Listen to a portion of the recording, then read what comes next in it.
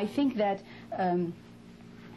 we can not only talk in terms of having the fundamentalist movement being a conservative movement in society that is fighting against the visibility of women only.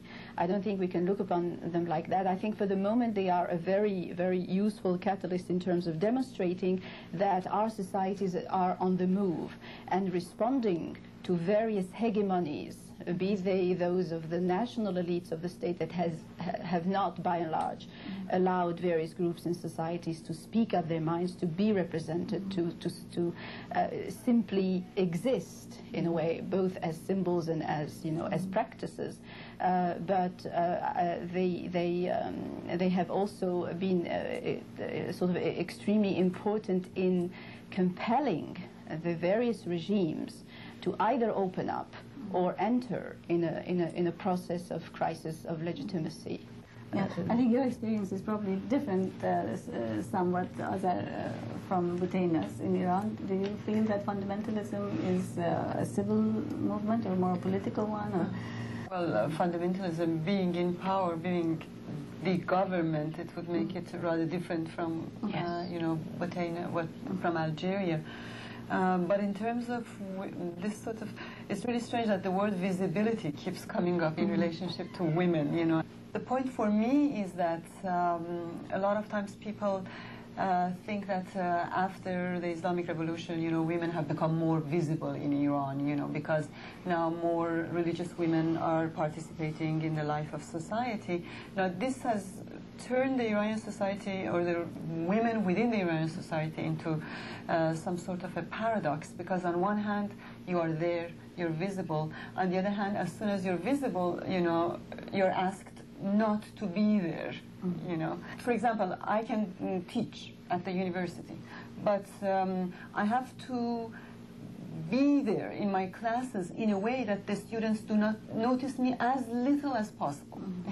My face has to be covered, my body has to be covered, I have to talk in a way, to move in a way, my gestures should all be controlled so that I won't attract attention. Now, this comes into a contradiction, with my role as a teacher or as a professor, For me, it is really strange because I'm the authority figure, quote unquote, in the class, and yet there are these, I don't know, about 20 male students who are the real authority figure, Because this is the first experience I had in Tehran University, There was this very brilliant student of mine, and the first 2 sessions I taught, he came to me and we had a long conversation for about 2 hours, and I was very excited. I thought, how bright this guy is, and I was very excited. So at the end of the talk, I sort of stretched my hand, and he went like this.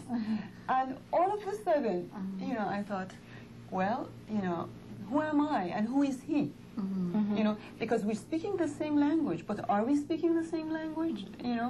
So you really start to doubt your identity, and the ground sort of becomes very shaky, So this fundamentalist or Islamist movements that have come about, in fact, you believe, have brought women's questions more to the fore, made it more centralized, made it the essential issue around which social problems are discussed. Is that a good way to put it? Or is that how?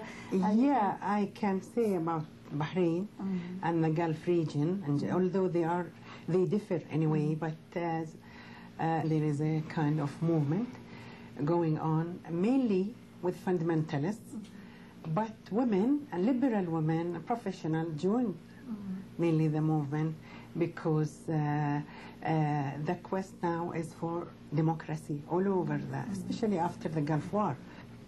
Now, how do women deal with this? That is, you have women who are seeking democratization and pluralism and participation in civil society. Yes. You're having them join the fundamentalist movements which are standing as opposed to or in contradiction to the state. No. And and the fundamentalists, of course, basically have a scenario of limited rights for women. Now, this seems very complicated and complex. How does it work? Well, the fundamentalists are part of a coalition of other opposition from liberals, former Marxists and socialists, and they all decided that in case of restoring the parliament again, they will ask for the rights of women to vote and to be elected and to join, I mean, the parliament later. So I think that was appealing to most women, fundamentalist women, Islamist women, and liberal women. And, you know, maybe the Iranian experiment and the Algerian is more advanced, and we don't know. We cannot base the outcomes on what will happen in the Gulf. Yeah, no, I think that basically they are interesting because they're very different, and I think that's what makes it interesting. It's absolutely fascinating. As I hear you speak, and in relation to what Mahnaz has just remarked, the Algerian context and experience is again different. When the two movements appeared, they appeared in the early 80s as you know, movements that we could hear and that we could see in the street. The feminists and the fundamentalists. The feminists and the fundamentalists. And this was in relation to a very significant issue, and that is that of family code and family law and personal status laws. The first manifestation of women as a feminist movement in Algeria came up in the early 80s, and that was in relation to the issuing by the state, by the government at that time, of a family code.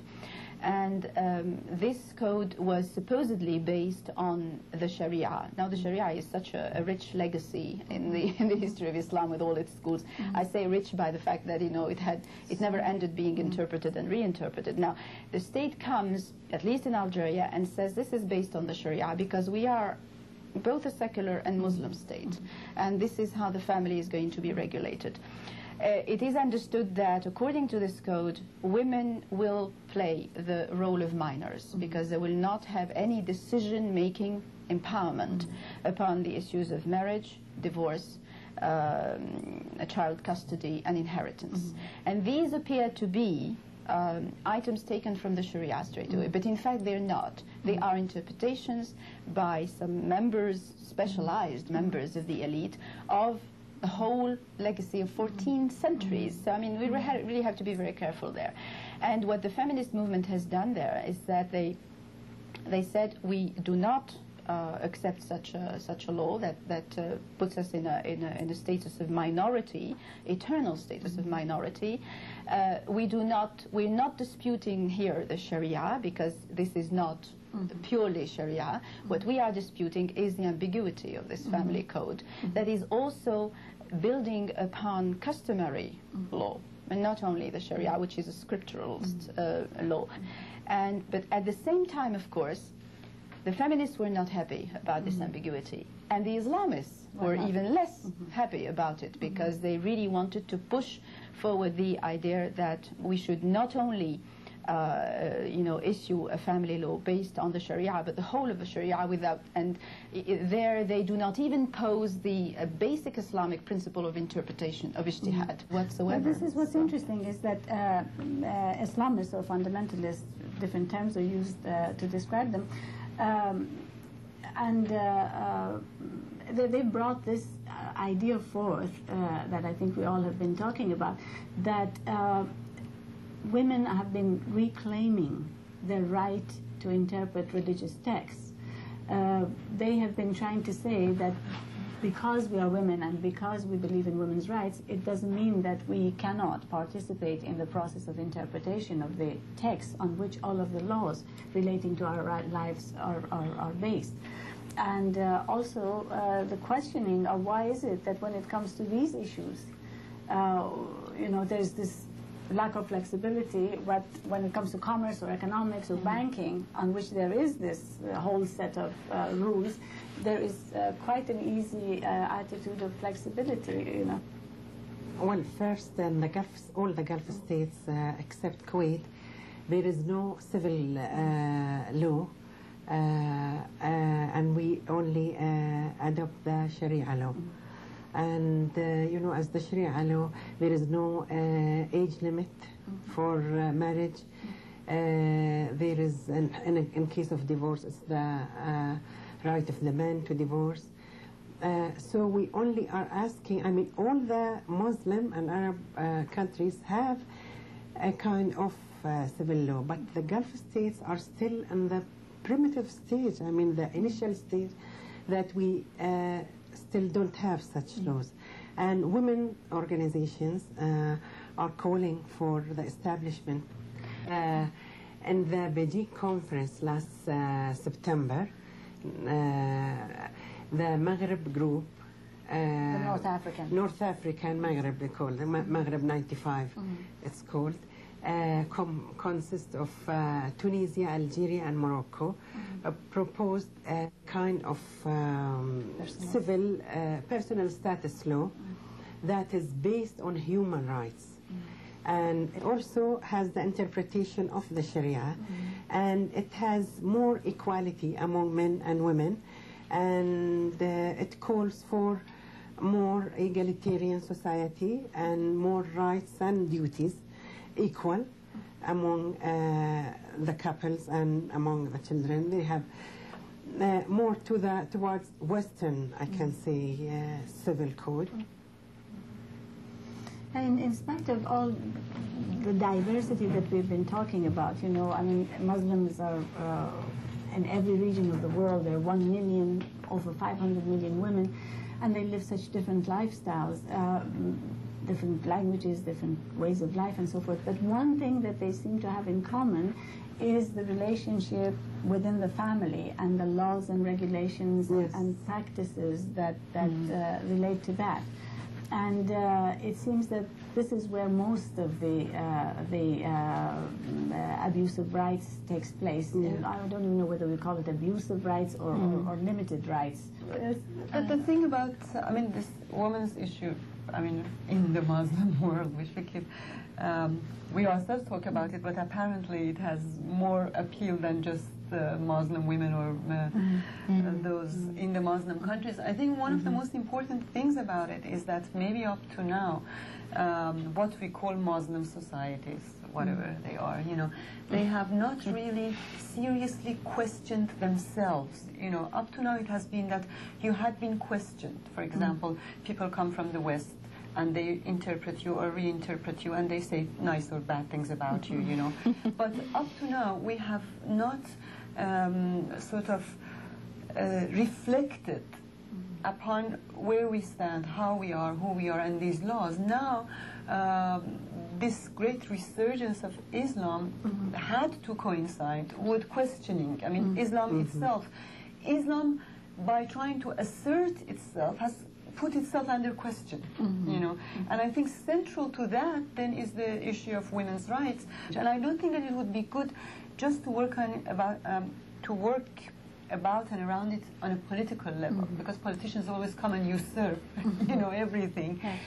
You have to work within the society to change a certain sort of mentality, a certain absolutist, unambiguous way of looking at life. You know, that is what is at stake, and I think that it will start with. I mean, it has already started with women. Absolutely. To look at women differently would be to look at life ambiguously. You know, and that way, you know, I think that despite all the sufferings that we're all going through, I think this is the most positive thing about it.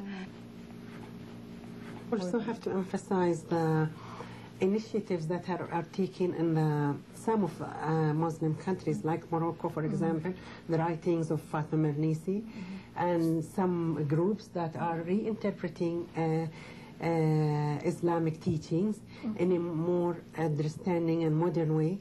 Also the Malaysian experiment and the Sisterhood in Islam, as I've noticed that they have many books reinterpreting issues regarding women in an Islamic way, because people want to such issues to re-emerge from within, from Islam, not from outside.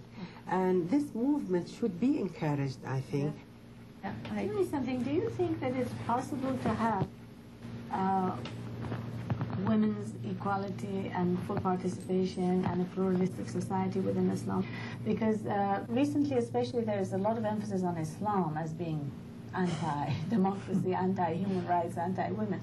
And I mean, I look at the text and see a lot there that is supportive of these rights, that is supportive of egalitarianism and democracy. But how's your experience? I mean, do you feel... Yes, I think this is possible. Women can reach equality, and through, as we call it in Arabic or Islam, through ijtihad and ijma'. What I mean by ijtihad is the reinterpretation of the Islamic teachings, and ijma' is the consensus, which means modern concept democracy. Mm-hmm. And reinterpretation means applying the old Islamic teachings to modern teachings, whatever is needed now, today. I sort of think that, you know, I asked the question myself, but I think that the key point here is within, you know.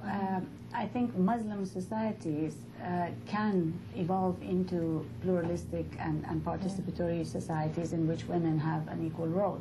But just as in any religion, in any society, you don't have to particularly place women within a religion. You can get support and sustenance from religious texts, and you can base certain arguments for equality on religious texts.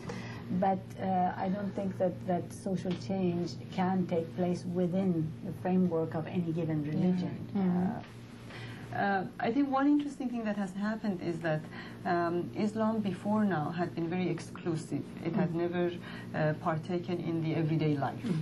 You know, now, for example, for Iran, since the Iranian government is now an Islamic government, since we have streets named after the imams, you know, we have an Imam Hussein street, you know, and now Islam is become, you see, before that, religion was not responsible for what was happening to people. It could criticize the governments, but it was not part of it. Now religion has been dragged into the daily lives, so you can now interpret it. Very much so. You know, if I, you know, tell the taxi go to Imam Hussein Square, you know, then the taxi driver, who up to now has been thinking of the Imam with a halo over his head, will be thinking, what is this Imam? What has he been doing? You know, what happened to him? You know, all these things will come into the question, and I think this is very good. You know, this is the way things should be. A lot of the youth, you know, who belong to my background, you know, they ask, like our children, ask us, how was Iran before this? Because you see, because the change is not like you or like you during my time. My mother lived in a certain way and I entered that home. But when my child entered the world, this world was not my world. And so we have this constantly, this before and after thing. Like before I dressed like this. Now, the way I have to dress, and this is mandatory law, you know, I have to have a scarf. First of all, you have to wear dark colors. Yes. Okay. Secondly, you have to either wear the chador, which is a veil which comes down, or you have to wear a scarf which covers, your hair completely and only shows your face, and you have to wear sort of a raincoat type of a thing, which will cover your whole body. Your movements are restricted. At school, like my girl students have been penalized for running because that shows, you know, the contours. The gestures are controlled, you know. Now, my daughter is very confused, you know, because at home her mother, you know, is the way she is, and then once we go out, her mother has changed her face, you know, to prepare to meet the faces that she meets.